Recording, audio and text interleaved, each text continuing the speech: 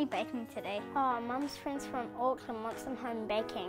Do they have any dietary requirements? They're gluten, dairy, sugar, flour, baking soda, chocolate chip intolerant. Tricky. What are we gonna do? Gordon Ramsay, Nadia Lim, Jamie Oliver. Our table, second edition, we'll give that a go. What about Tony Street's Sweet Tree? Nah, she's overexposed. What about the Barrett Brothers cheese scones? Didn't they get third? Is that too soon? Looks like we need a cup and a half of cat spew. Mum's all out. Will dog spew do? Guess we have to improvise. 4 chickens' feet. Bat's noses, pig's ears, Mrs. Weston's toenails. Here it is. A teaspoon of Mr. Gulliver's belly button fluff. Mr. Hills, Mrs. Buns. Here it is. I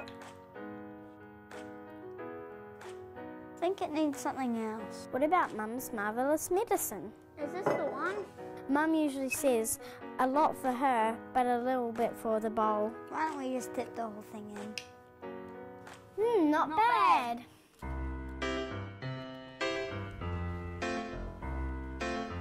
Barrett cheesy scones. An afternoon treat for us. Look at this. These from Fitzroy School. Oh, the don't Barrett's tell cheesy me. scones. Oh, I'm into it.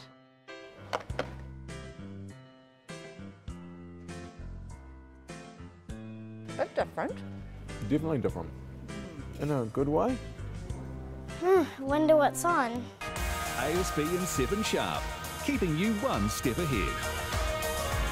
Good evening and welcome to 7 Sharp. I don't feel well. I think we better change the channel. Tēnā koutou nau mai, haere mai, good evening and welcome to Q&A. I'm... Oops, that's even worse. Oh, what was in those scones? Uh-oh. Double uh-oh. I think I'm going to see if something else is on. Yeah. Tonight on Fair Go, we investigate the crooked cookbook that's made our A-list celebrities, well, crook.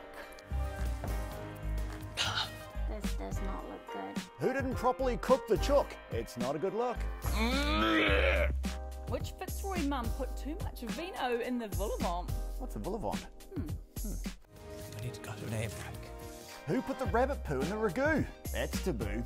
By the end of this show, this cookbook will be through. I think that's enough screen time for one day. Yep. Fitzroy School proudly presents Our Table 2nd edition. Buy it if you dare. The Barrett cheesy scones are actually quite good.